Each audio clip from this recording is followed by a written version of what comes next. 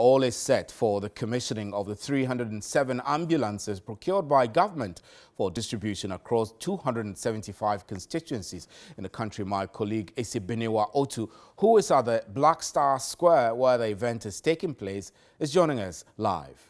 Where we're waiting the arrival of the president to come. As I speak now, the vice president is here.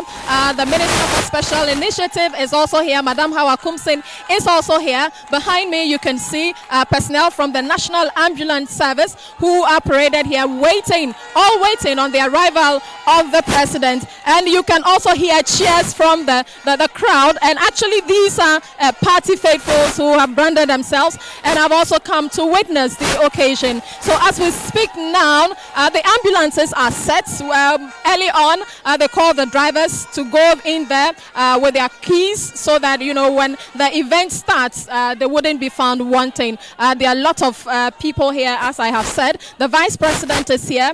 We have Madam Hawa Kumsin, who is here. We have the chief of staff who is here. The health minister is here. And as you can hear from the background, as the dignitaries falling, they are introduced one after the other. And so everything right about now is set. We're waiting on the president for him to come to hear what he has for us. But early on also I said that, you know, most of the paramedics have concerns as to where they will be going to work, offices for them to work after this commissioning. And these are some of the issues that we will be looking out for. So as we speak, everything is set. We're just waiting on the president to come for him to address us and commission and hand over these ambulances to their respective people.